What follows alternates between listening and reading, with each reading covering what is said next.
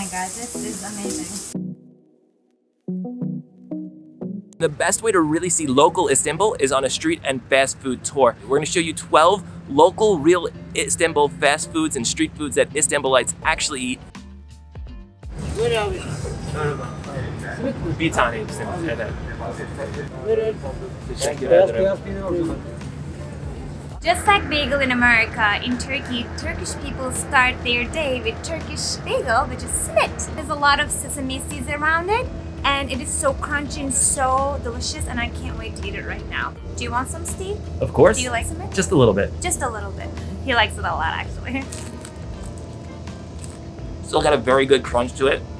Of course, when it's hot, it's a little bit more soft, but I'm probably gonna get in trouble for this. I love American bagels, but I think I like simit just a little bit more. Just a little bit.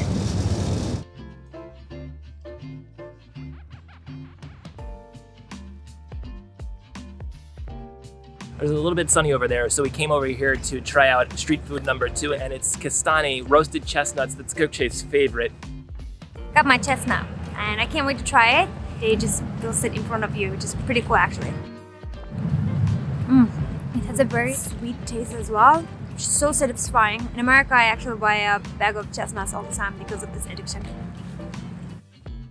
So Beşiktaş was our first stop on the European side, and there's a ton of stuff to do there. But we came all the way to Ortaköy for our third food because there's 2 things in Ortaköy to see.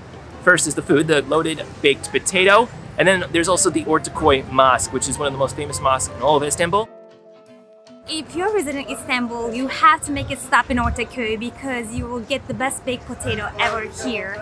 This is called kumpir, and they put a lot of different ingredients in it. There are so many nice kumpir places lined up next to each other, but we just came to our favorite place today. The only problem here is you can't actually have a seat here, so you have to find a nice coffee or tea place upstairs or around here, or you can go by the water and have your kumpir there and enjoy the beautiful scenery. We're gonna go down by the mosque right now to eat it, but it's actually jam-packed right there because it's a beautiful day out here in Istanbul in November. So we're gonna go a little bit later as the crowds disperse and just enjoy this beautiful kumpir right now. Delicious.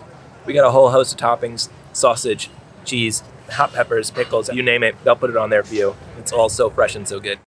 It's actually very crowded right now, but I've never seen Ortaköy be not crowded. When you're coming to Istanbul, you absolutely have to come to Taksim Square. It's a historical square, but first you have to stop by for an ıslak hamburger or wet burger. It's kind of a burger inside of an entire bun. Came to Kızılkayalar because that is Gökçe's favorite spot from university. So the wet hamburger is engulfed in the bun and the juices are all compressed inside, and when you bite into it, they kind of all come out, and it's really a delicious hamburger. Honestly, better than a lot that you can get in the US, that's for sure. After eating a lot of food so far, I am no longer hungry, so Steve is eating the wet burger. I probably am going to just have one bite, maybe now. Is that okay? Okay, just one bite, nothing more. Probably I'm going to regret not having my own burger, but I'm really, really full.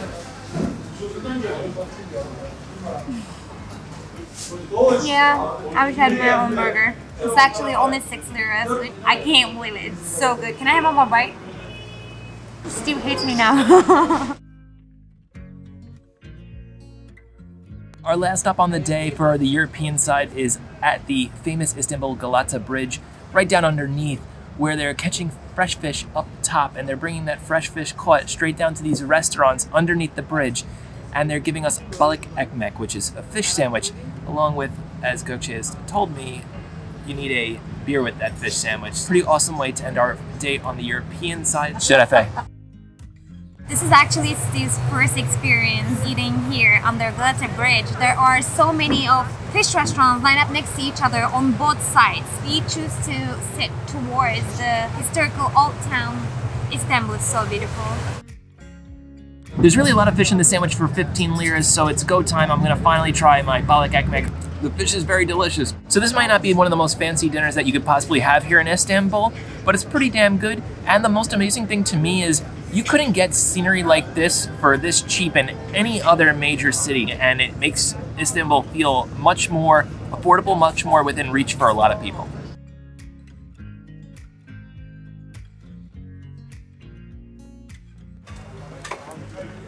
So we are starting our second day here in Kadıköy in Dürümcü Emi. And yes, that is durum, a Turkish wrap, but we are here actually not for wraps, but for one special thing called beyran soup. So beyran soup is actually from Gaziantep, and it's one of two hangover cure soups here in Turkey. Beyran is made of lamb and also rice, so it's actually a very filling food. Of course, that's why it's probably substituting a whole meal of a breakfast, but it just tastes so good.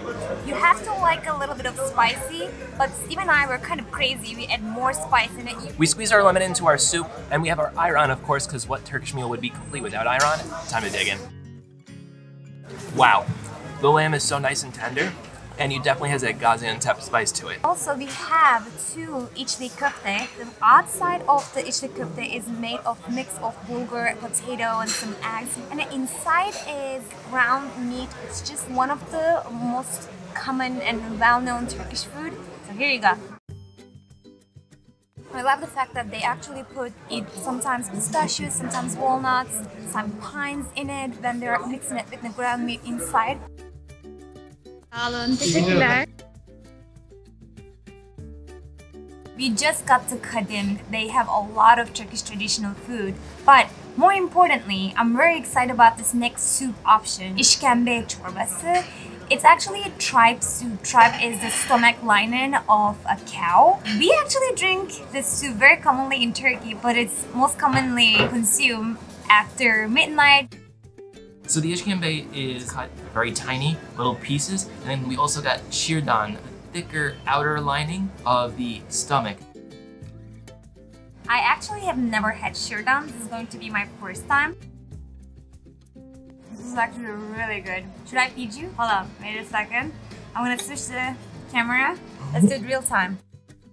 Okay, ready for that scene? Maybe. Perfect. There you go. You know what? I like the şırdan better. Alright, çiğ köfte time. Çiğ köfte is actually vegetarian kofte. Don't let the kofte name fool you. Çiğ köfte is made of bulgur wheat. It's a special kind of wheat. It is mixed with olive oil, hot pepper, garlic, all the good stuff. And most importantly, and my favorite ingredient is walnut in it. This is actually the traditional way of serving it, but we also got two dürüm. Dürüm is the wrap. I don't know how we're gonna finish all this food, honestly. Probably we're gonna take some home. Really good.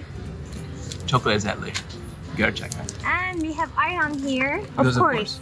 But we have to shake it first. You shake it, I'm not gonna do it still. Each place in Turkey has their own unique food, and çiğ köfte is no different. It's actually from Adiyaman. I hope I'm pronouncing that correctly. Adiyaman is correct. In the southeast of Turkey. So that way, with the south of Turkey, you can know where this little bit of spice is coming from, because it definitely has a nice little kick to it. Speechless.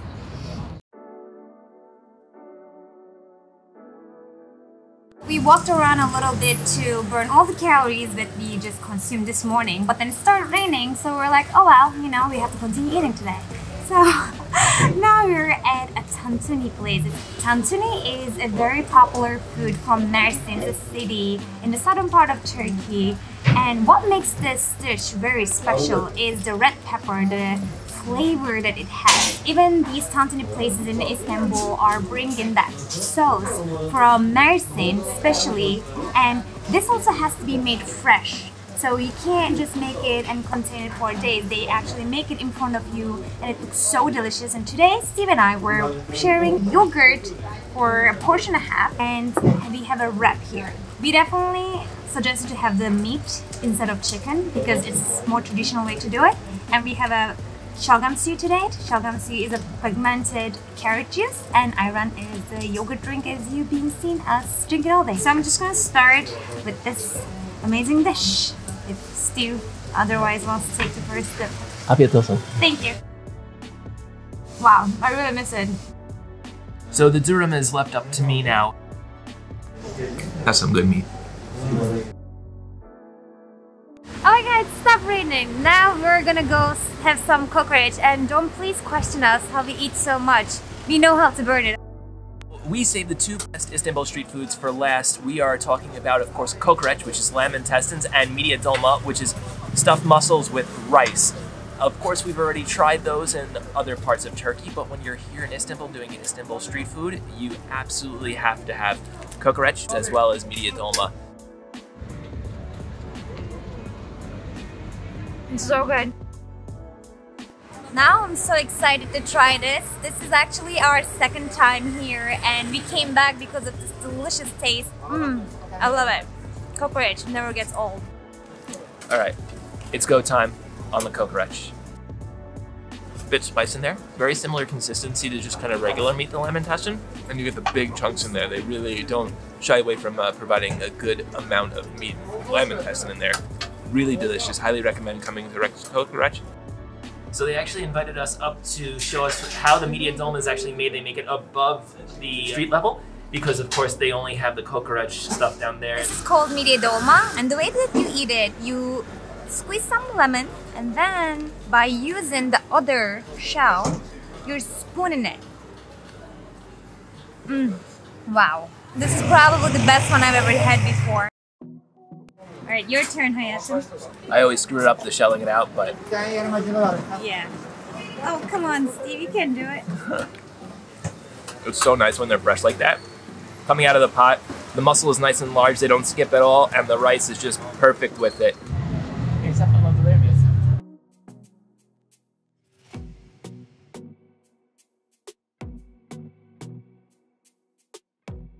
This place is called Super Mario. The only reason why I know about this place is because, of course, Steven Gokce told me about this place. And why you guys know this place? We have a Turkish friend. She was like, "You have to go to Super Mario. They don't do just the say regular... have to one more time. They have to. The regular tradition is you go to the Galata Bridge, and there are so many restaurants underneath the bridge. Based on the regular tradition, you have fish bread. But this place is special because they actually make fish wrap, not fish bread. And she said, don't leave Istanbul without trying this.